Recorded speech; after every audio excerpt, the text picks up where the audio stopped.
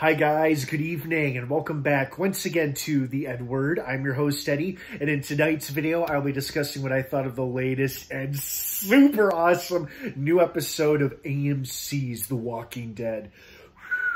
Man, this episode and last week's episode have both been on fire. Wow, man. They really aren't holding back this season, and I love it. God, this episode was so good. I'm going to have to do a rewatch, watch these two most recent ones back to back, because damn.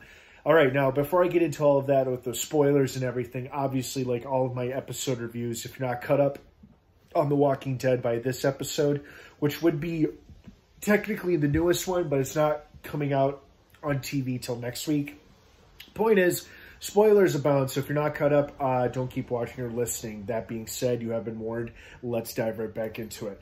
Wow, what an episode. It was exciting, action-packed, satisfying, revealing, shocking. Everything you want in a good Walking Dead episode. And it was beautifully balanced. I mean, wow. I mean, this thing was so well balanced between excitement and storytelling, and gripping character moments and exciting action pieces regarding humans fighting humans, humans fighting walkers.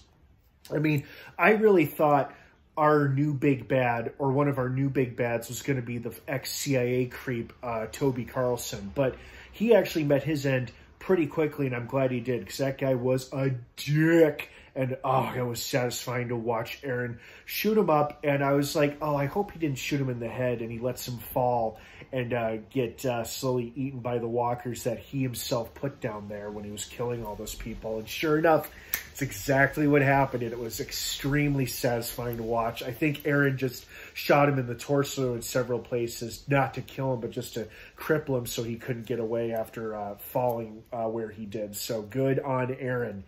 I also love the shock, speaking of shocking reveals, so it turns out that woman with Negan is not just his friend, but apparently his new wife, and a for real wife, probably as for real as Lucille was, and not like one of his wives from his old Sanctuary days.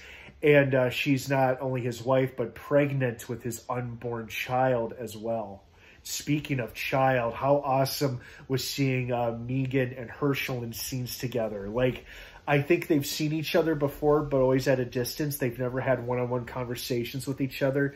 And all the shit that went down between them was very, very exciting, very cool, and really heartfelt, because you knew where both of them were coming from exactly. Like, Herschel's clearly a smart kid. He's got both his mother and his father's brains. And as soon as Negan referred to himself as a bad man, or confirmed he was, it confirmed that kid's suspicion that this is the asshole that his mother told him about how his dad died. And sure enough, I was not surprised at all that he pulled a gun on him that quickly. I also loved how at first I thought Negan was getting on his knees, much like how Glenn was on his knees when he murdered him all those years ago.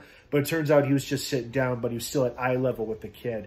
But he didn't stop him from pointing that gun at him. In fact, he almost encouraged it, or told him he wouldn't blame him if he did it. I mean, Lydia got the gun away from him after Negan talked him down, but pretty intense, cool stuff. And despite their common enemy in the nasty Commonwealth soldiers, there's still a lot of mistrust between Negan and Maggie, which makes it all the more interesting with the newly announced Walking Dead spinoff called Isle of the Dead, which will star and feature both characters. So obviously they're both going to survive the final season, and how they end up in New York together is beyond me. Will Herschel and Annie be there? I sure hope so, to make for an interesting dynamic between the four of them.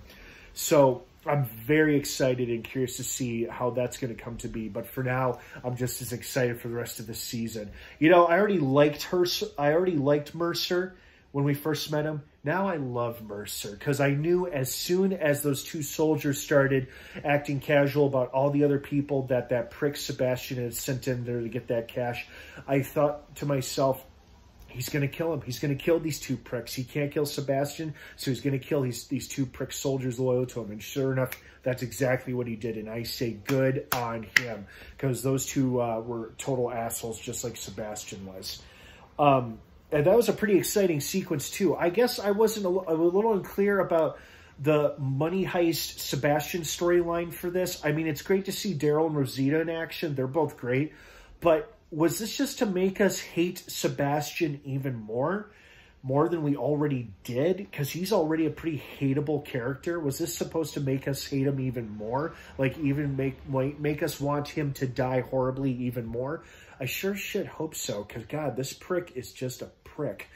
But I'm glad that Rosita and Daryl came out of it, and Mercer and Carol showed up, because at first I thought it was Sebastian and his two soldiers who were on the other side of that door, but I was like, oh, Carol Mercer, great. We get to see Mercer kill more walkers, which is always a highlight for me. Great.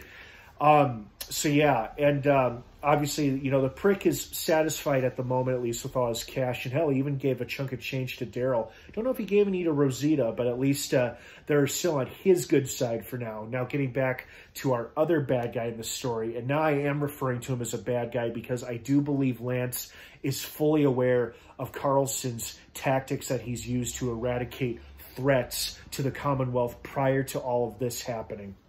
And I guess I don't think he's necessarily working with Sebastian. Maybe he is, or maybe he's just aware of Sebastian's ploys and desires, which is just to get himself a bunch of cash since his mother cut him off.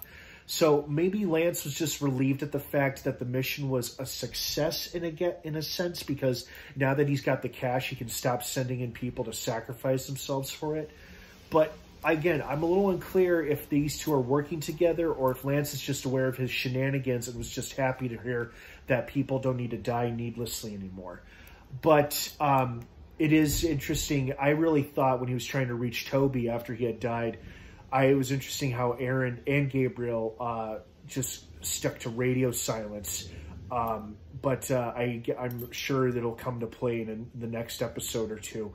But I am curious now, you know, now that we got that final scene as well showing us who is truly responsible for the hijacking of that Commonwealth wagon, which was Leah, of course, Daryl's ex-girlfriend Leah, who took out that entire Commonwealth regiment all by herself because, of course, she can.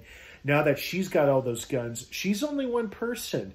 Is she going to try to get Negan's new group in the apartment complex to join her against Daryl and his people? Or has she found herself a new army at this point? We'll just have to wait and see. I'm also curious if Maggie is going to allow all the people in the apartment complex, including Negan and Maggie, to come join them back at Hilltop, since they can't stay there, since the Commonwealth would just send more soldiers after them since they believe that they took their weapons. And it really adds to the tragedy, too, now that we got the confirmation that it was Leah and none of these people who lived in this apartment, because a lot of those people are just murdered for no good reason, other than that they could have been a threat to the Commonwealth.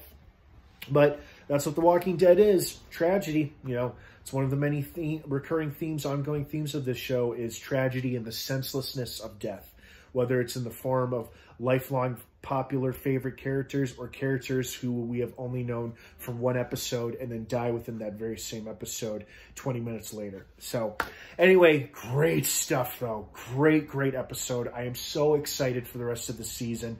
What did you guys think of it? I'd love to hear your thoughts and feelings on it. Thank you so much for watching. Have an awesome rest of your day. And of course, until next time, may the Force be with you.